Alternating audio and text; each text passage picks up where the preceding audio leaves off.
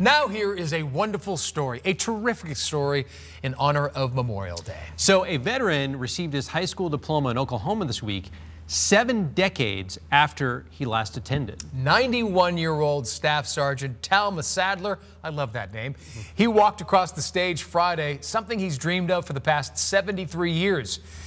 Well, the veteran left high school after he lied about his age and joined the military at the age of 16 so he could fight in World War II. Sadler served in the Pacific and was there when Japan surrendered in 1945. Well, thanks to Oklahoma's Veterans High School Diploma Program, his dream came true and his school sent his diploma so he could get it at the graduation ceremony.